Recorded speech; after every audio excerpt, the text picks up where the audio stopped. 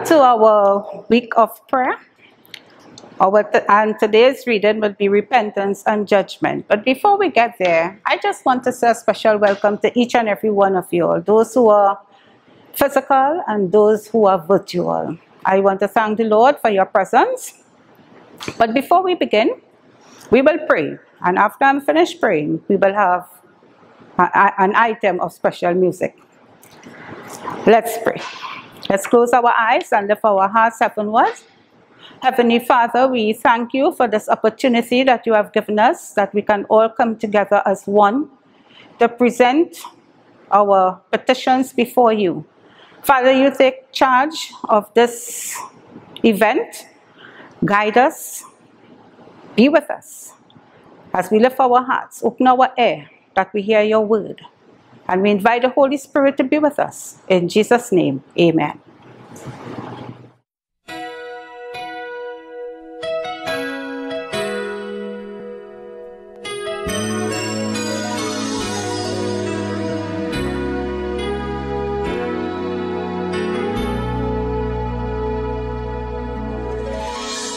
I was just a child when I felt the Savior leading.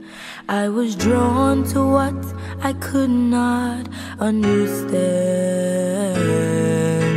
and for the cause of Christ I've spent my days believing that what He have me be is who I am. And as I've come to see the weaker side of me, I've realized His grace is what I'll need.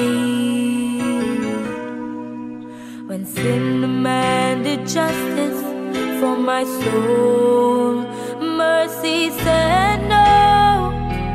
I'm not gonna let you go. I'm not gonna let you slip away.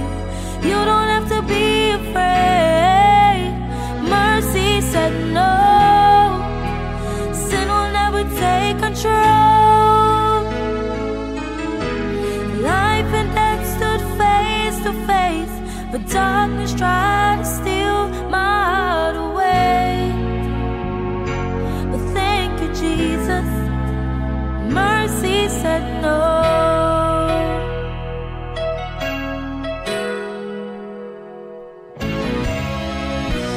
God so loved the world that He sent His Son to save us.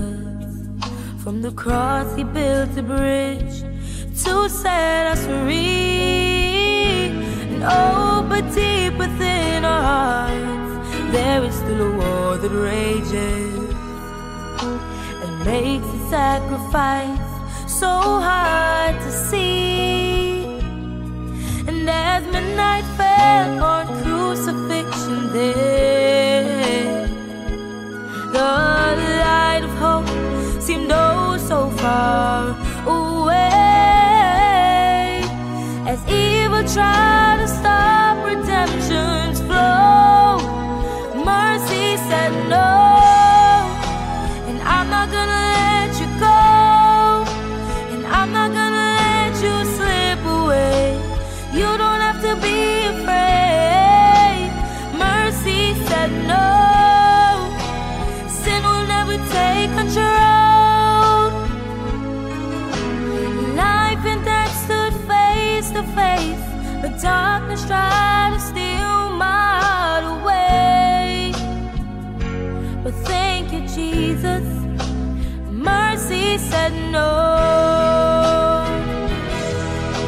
And now when heaven looks at me, it's through the blood of Jesus, reminding me of one day long ago.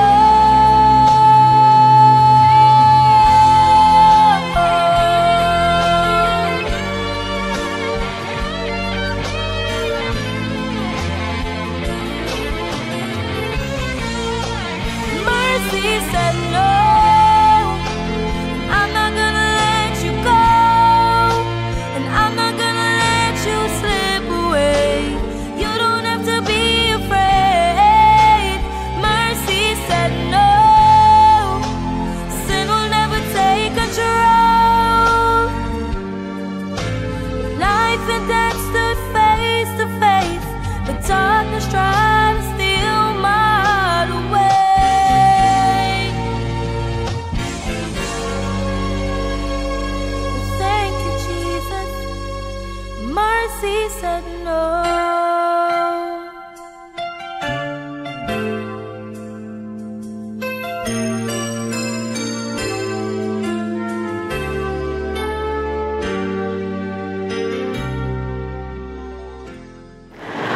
reading is repentance and judgment, the eternal gospel in the first angel's message.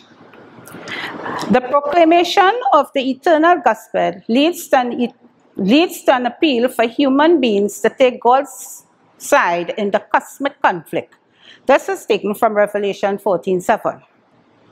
God respects human freedom and invites every individual to respond freely to his plan for them. This most important decision will determine each one's eternal destiny. The call is like that of parents who, sensing the child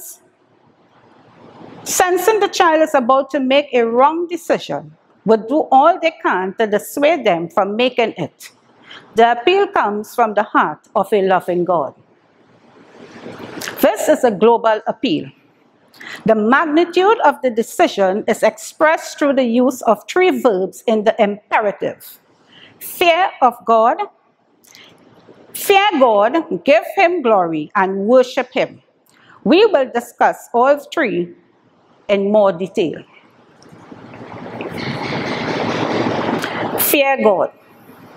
Fear could awaken us to do something to avoid the danger that generates it. In the scriptures, the presence of God can engender fear.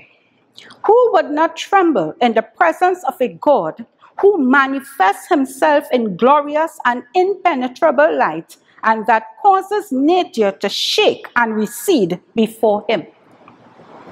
Humans fear for their lives, not because God threatens to kill them, but because they realize the experience is so intense that they fear they would not survive it. Exodus 20:19 explains this. This incomparable God approaches his creatures longing to be their God.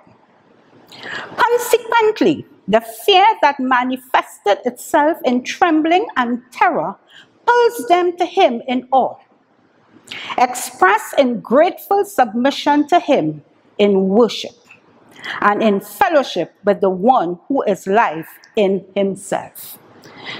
Deuteronomy 5:26 and 27 explains this clearly. This is true reverential fear for the Creator and Redeemer God. The best biblical parallel for the appeal to fear God, which is Revelation 14:17, also Ecclesiastes 12:13 and 14. 1. The imperative is used in both passages, fear God, indicating that this is an urgent matter. The call is universal in that it is addressed to all human beings. This applies to every person, to those who live on the earth. 3. To fear God is connected to judgment. He will bring every act to judgment. This is taken from Ecclesiastes 12, verses 14. The hour of his judgment has come. Revelation 14:7 says. 4. To fear God is associated with keeping his commandments. Fear God and keep his commandments. The saints who keep the commandments of God. Revelation 14:12 states. The first angel urgently invites humans to make this glorious God their personal God and to manifest their fear of him or their awe in submission to his loving will. The alternative is to fear or submit to the dragon to escape death. That is taken from Revelation 13, verse 15. But only he who is the living one, died but is now alive forevermore. Only the Lamb that was slain can preserve life. This is taken from Revelation chapter 1, verse 18. Give glory to him. Humans are to set aside their pride and instead ascribe honor and glory to God. The angel specifies how humans, immersed in a cosmic conflict in which God's justice and love have been questioned, ought to glorify him. The phrase, "give glory to God," is used in the Bible in the context of judgment, to acknowledge human sinfulness and God's righteous judgment. In such case, the phrase is a confession of guilt, Joshua 7:19, or an expression of repentance, Jeremiah 13 verse 16. In Revelation, to give glory to God describes first what takes place in heaven, where heavenly beings declare with one voice that God is worthy of receiving glory because he is the Creator. Revelation 4 verses 9 to 11. And through the Lamb, the Redeemer. Second, humans are commanded to give glory to God here on earth. Revelation 11 verses 13, Revelation 14 verses 17, and Revelation chapter 16 verse 9. Third, at the close of the cosmic, all will give glory to God. Revelation 5:13, Revelation verses 19 and 7. On earth, there is unwillingness to recognize that people are sinners and that God is a righteous, loving God. The appeal should go out to all, for some of them will witness the destructive upheaval of the forces of nature and will give glory to God. They will acknowledge that they are sinners and that God's judgments are just. Revelation 11:13 and Romans 10 verses 8 and 9. Worship and judgment. The appeal to accept the majestic God of the Bible as one's personal God, to fear him, and to confess one's sinfulness, acknowledging God's justice and love, is stated in the context of the announcement that the hour of his judgment has come. Revelation 14:7. Judgment is in principle a legal search for the truth. A crime of cosmic proportions was committed by evil powers when they attacked the integrity of God's loving character. But in the final judgment, his name will be cleared. The wicked promoted the dragon's deception, but the judgment will reveal their mistake. It is now that humans should fear God and give him glory. The final judgment is a Christian doctrine. According to the Bible, the final judgment consists of 3 stages. The first is the pre-Advent judgment in heaven, where the lives of God's people are investigated to reveal whether they have remained faithful to their faith commitment to the Lamb. Example, Daniel chapter 7, verses 8 to 10, Romans chapter 2, verses 5 and 6, 1 Corinthians chapter 3, verses 8, 2 Corinthians 5:10, Ephesians chapter 6, verses 8. Christ will come to save his people and not judge them. This was taken from Hebrews chapter 9, verses 28. Christians who believe in the immortality of the soul also believe in a pre-Advent judgment. The judgment of the immortal soul occurs when the person dies. At that moment, the eternal destiny is legally determined. The Bible rejects the immortality of the soul and teaches that the person sleeps in the Lord until the coming of Christ. Second, there is a judgment after the millennium when the forces of evil and their supporters will stand before the throne of God. Revelation 14:10, Revelation 20:11 and 12 states. To be followed by the third aspect of the final judgment, the executive phase. Revelation 20 covers this.